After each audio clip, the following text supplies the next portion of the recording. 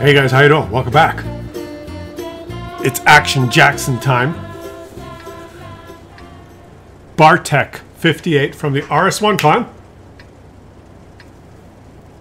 Shout out to you guys. He's in his Jackson. This is what you would call it if you were friends. Le Jackson, right? You wouldn't call it the Jackson. This is an American tank, so we should call it the Jackson. Action Jackson, right? But if you're French and you're watching, you can call it the Jackson. It's an encounter mode. And so, of course, the first thing that you should do when you're playing an encounter mode is drive as far away as possible from any hope of encountering anyone. Right? Notice where the encounter base is. And for some reason, guys, I think it's a psychological thing, and I want you guys to help me out with this. Because when this is just a regular game, when it's oh, is he going to put another one into... Oh. Le Jackson, le tiré plus tard high, right? If this was just a regular game, like just a regular battle, where there were two bases, I would propose to you that almost everyone, this Le Jackson needs to learn to aim. Almost everyone goes to A1, A2, and there's like a huge fight around the rocks there, right? And a couple of people usually stay at the base here sniping. A couple. I've noticed. Right? That's in a regular game when there's two bases. When it's kind of even and you can go anywhere. But when it's an encounter mode and they put the base up near the rocks over there, right? Look where the white base is. When the base is up there, and this happens on a lot of the maps, like what's the one with the hill on the side and the big open field? What's that one called? The one Camp Rabushka, the one with the magic bush. When it's an encounter, whenever there's an encounter mode, or El Haluf. No, this is El Haluf. Ah, hell, Haluf. What's the other one? I got all the maps of it. Whenever there's an encounter game, people rush to the opposite, like where the base isn't, and they go fight there. Oh yeah, Sand River, I think. The Sand River. When there's an encounter mode, people rush up on top of the big, like the high point on the map in the northeast corner, where there's a. This guy really needs to learn to aim. Way up there, where like usually one or two tanks go there, and it's really not consequential as far as the game goes. And he finally aimed. It's inconsequential as far as the game outcome in most pub games. One or two or three people go there occasionally, but as soon as it's an encounter mode, and the base is in kind of that gully area, well, everyone goes up there. They all go as far away from the base as possible. It's just, I don't know what it is. What? Okay. Scientific experiment or discussion. Just because the circle is in a different place, like there's, instead of having a green circle and a purple circle, or red if you're not colorblind. I use colorblind mode here, guys, because some people can't distinguish red and green. That's why my videos are purple and green. Well, it really bothers some people that aren't colorblind. Well, too bad, right? It's a small price to pay to let the color-challenged people enjoy the game as well. You can still see the difference, whether it's red or purple, right? That's besides the point. But just because there's not a green base and a purple base, there's just a white one, why would that affect where you go? Why all of a sudden does that mean, well, screw that, I'm heading south. Can't fool me. Is it just our natural tendencies to disagree? Oh, they put a counter base up there. They want us to go and counter each other up there. Fuck them. I'm going south. Can't tell me what to do. I'm driving my Jackson. So suck on this. I guess that's the typical... I guess. Incidentally. Not that there's anything wrong with that. Reference? These guys are all Muppets. Not that there's anything wrong with that. No, you know the reference, right? There was a scientific study done. If you don't know the reference, I'm sorry to say, but you're probably a low IQ person. I apologize for saying that to you. It's been scientifically proven. I'll give you the reference. That's from the Seinfeld show. Right? Not that there's anything wrong with that if you didn't watch it. But if you never watched it, or you don't appreciate the comedy, humor involved in that show, then you fall into the lower category of intelligence. Not that there's anything wrong with that. You don't have to be a smart person. Not everyone has to be smart. The world needs morons. And, there are a lot of us. And you think, Klaus, it's just gibberish today. But it's true. It's been scientifically proven that... I'll explain it to you, right? Okay? I don't think I could do it in this battle because it's going to be over shortly. Or maybe not. He has to go all the way across to go kill the Excalibur. Or not Excelsior, Excalibur. Let's just see him fight alone versus 3, okay? We don't have to do scientific experiments when we're enjoying the game. I know some of you come here. You want to enjoy a nice, relaxing tank game, and that old angry guy gets in the way, spouting off all his ridiculous theories. Why doesn't he just shut up? Who does he think he is? His theories don't make any sense. Not that there's anything wrong with that.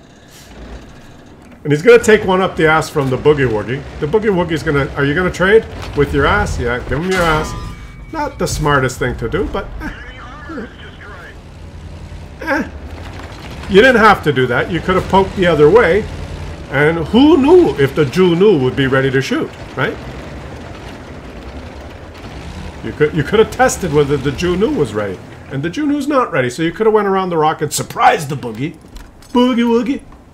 Ha! Here I am. I'm on the other side of the rock. Snap! And then you wouldn't have taken one up the ass. Because now you only have 420 for... You notice I'm talking about the tank game now? Okay, you satisfied? But I'm going to explain to... Oh. What kind of stupid, ridiculous... Now turn around. You don't have to show your ass. Do you want me to... on my chair and pull down my derrieres? Of course the loader bought the farm. You're fluttering your ass in front of the enemies. What's with that strategy? Oh, I know. It's me versus 3. I think the correct strategy is for me to be ready in case they come. I'm ready! I'm ready! Are they here? Like, what kind of... Who is this guy? Bartek 58. We're featuring you from the RS... Shout out to you guys. You're going to have a great game. You've got 9 kills. I'm featuring you, so... Because you did so well, but... As a backseat quarterback, driver, watching your gameplay, I have to say... Like, is there a reason that would be your strategy? You don't have to face your ass at them. You're asking to be shot up the ass. What did you expect would happen? So now that you've traded your ass for 3 shots, you're down to 79 HP, and this was a handily won game. Right? If you just turned around and pointed your angled front plate at them, you might bounce a shot. And he's tempting them. Should I do it again? I get back on my chair and pull my pants down and tempt them? See, now look at you. Look at you now, you stupid tank. He's got 900 HP.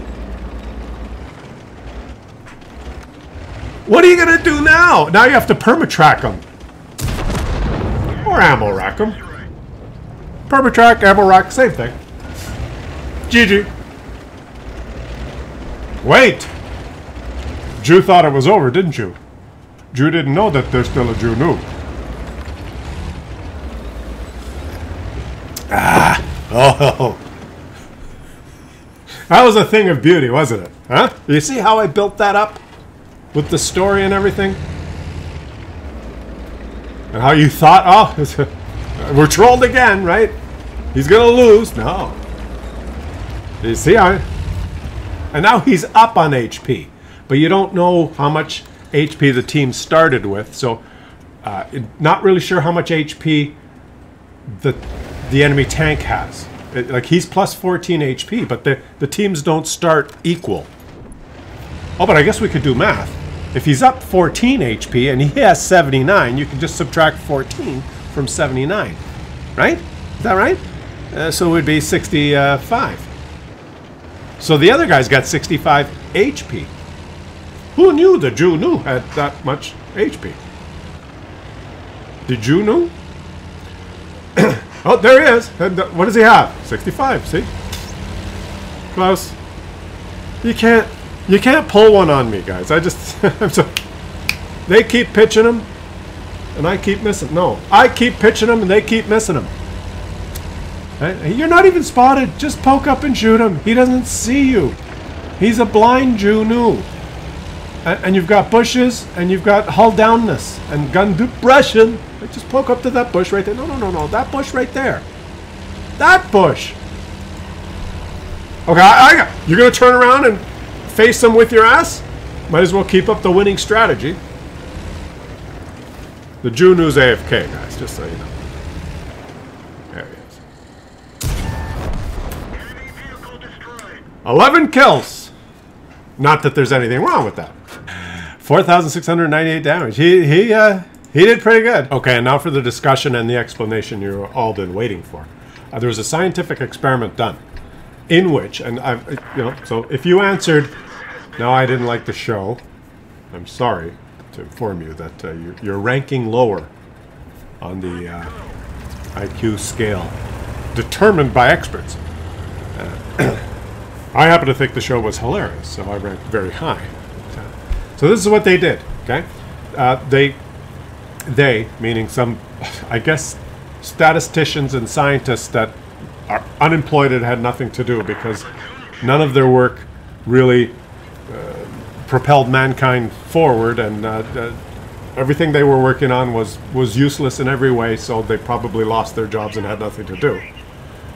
So they decided to do this experiment on their free time, and what they did is they designed a questionnaire which they had thousands of people fill in.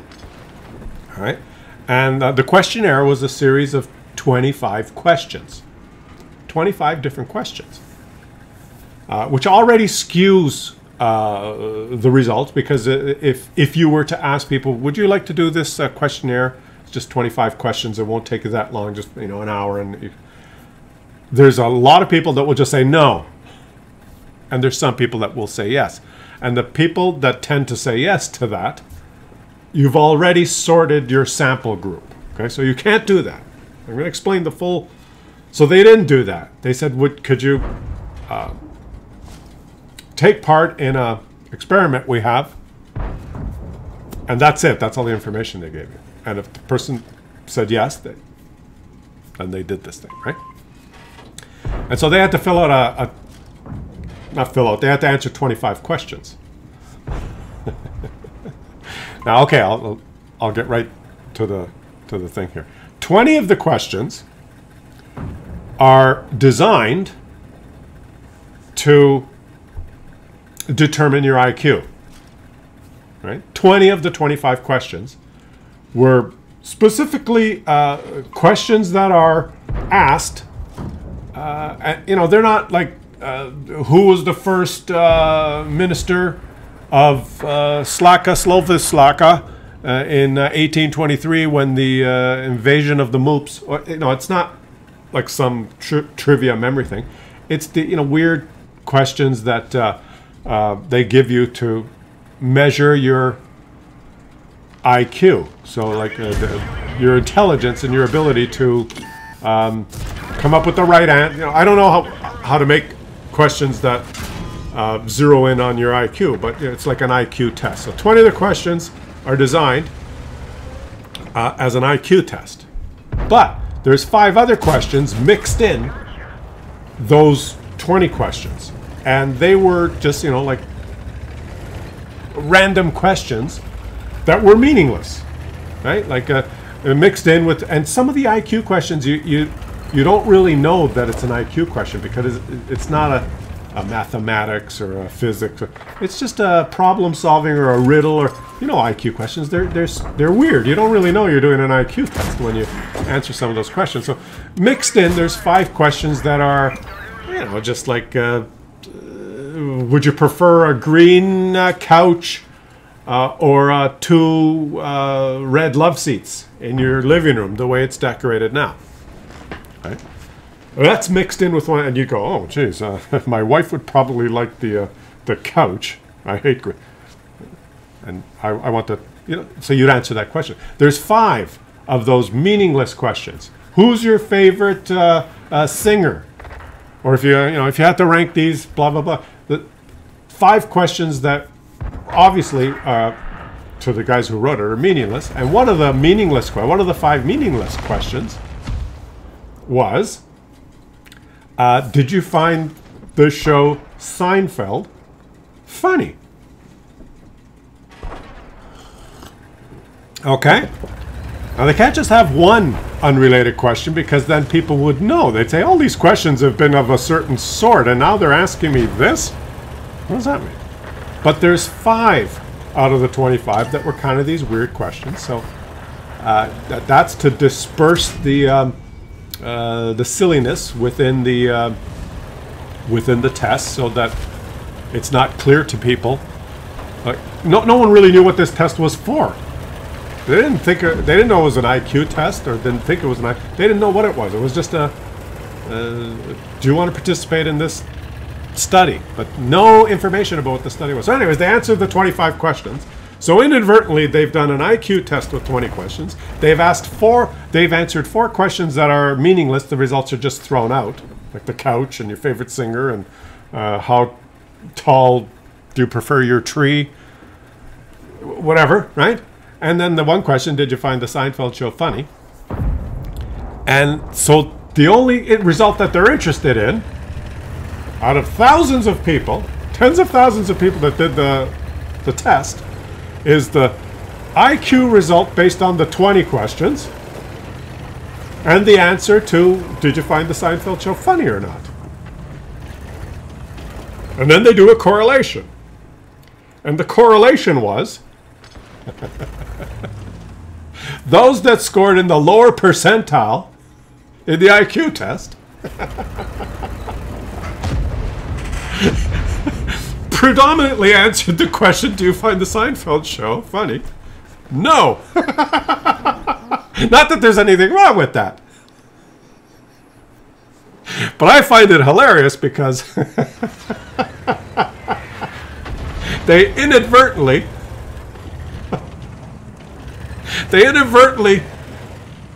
let on that I guess I'm not so smart and I didn't like that show.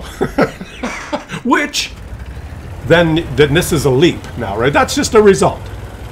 What the result means now that's just a statistical analysis that if you did this IQ test and you finished in the 25th lower percentile, you had an 86% chance of not liking Seinfeld. And if you finished in the top 25 percentile of this 20 question, you had a 72% likelihood of saying you thought the show was funny. Not liked, but thought the show was funny. Then you can try and interpret that result. You know? And the simple way of interpreting it is say, well, if you don't find Seinfeld funny, you're a moron. Which isn't necessarily the conclusion. But determining what the conclusion is now, it can be difficult. Because now people will argue about the conclusion, right? You didn't think the show was funny because you're stupid. But that might not be actually the answer. I'm making myself laugh because I know some of you, I didn't like that fucking show. I'm not stupid. So some would argue that the jokes and the delivery of the comedy in that show were such that a higher IQ person would enjoy it more and maybe understand some of the the situational things that you know, yada yada yada.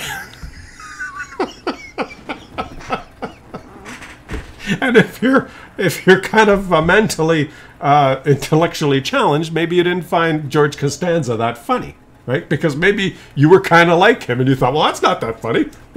Why are they laughing at this? So he's locked himself in his office because they fired him. He didn't want to go home. I did that.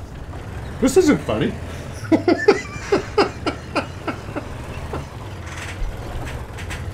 So be honest. What category do you... Be honest, guys. The other way of interpreting it is that there's some other force of nature that's involved here, right? Just because you got a higher score on a silly IQ test, right? Maybe you're I'm trying to spin a positive for stupid people. Like if you scored lower, maybe you're more a down-to-earth, realistic person that's not... I don't know how to interpret it. I guess if you're stupid, you didn't like the show.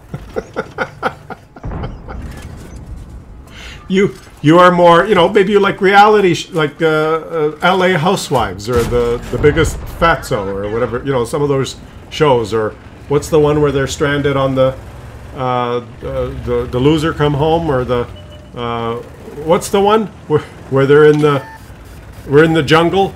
A Survivor, you know, maybe you like that kind of stuff. Maybe like, I wonder if Betty's gonna survive, or the Housewives of New York. I didn't like the way she had her nails, and Betsy was really rude to Bob. I hope Bob votes her off, or, you know, whatever they do in that show.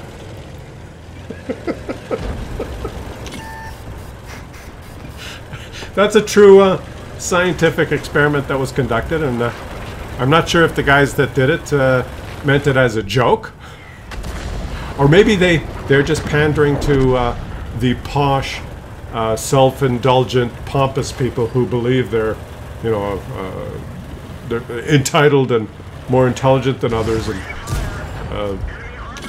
and they think that just because you scored 5 points higher than me, you're so full of yourself. That show was terrible, and you know it. Your show watching privilege is showing. So, anyways, let me know what category you fit in, and come up with some theory. I want a theory. Interpret, because all statistics can be interpreted in many different ways. So give me an interpretation that would be positive to those lower on the scale, the lower percentile of the test result, meaning, you know, a lower IQ. A positive reason why they wouldn't find that show funny. Spin it so that, yeah, see? They know what's going on. Like, they're better than the people that scored. Now, it has nothing to do with one result being better than the other. It's just a correlation. There's many ways of interpreting it. I just can't think of I can't think of something that will... that's like... makes the stupid people feel good. Not that there's anything wrong with that, guys, and I'm sure if you're watching my videos, you know, you probably, regardless of whether you like that show or not, you score very high. They've never done a test, guys. To be fair, they've never done a scientific study that, regardless of whether you like that stupid show or not, is that people who view Klaus Kellerman's videos, obviously, if they had a series of 25 questions, 20 being the IQ test, 4 randoms, and then 1 question. Do you enjoy Klaus Kellerman videos?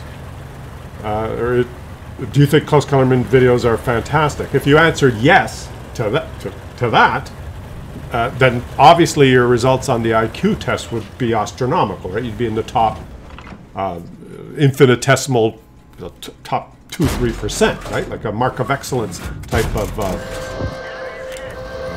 result on the IQ test. It's obvious. So anyone that's watching now, you have to understand that you're right up there, right? I love you guys. Because there's, you know, a YouTuber needs his followers, is what I'm saying. You understand, guys? And so, you have to understand, right?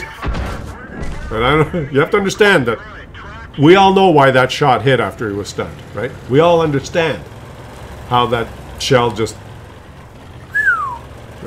RNG, right? Russian number generator. Everyone knows that. You watch my videos, you're right up there with the IQ.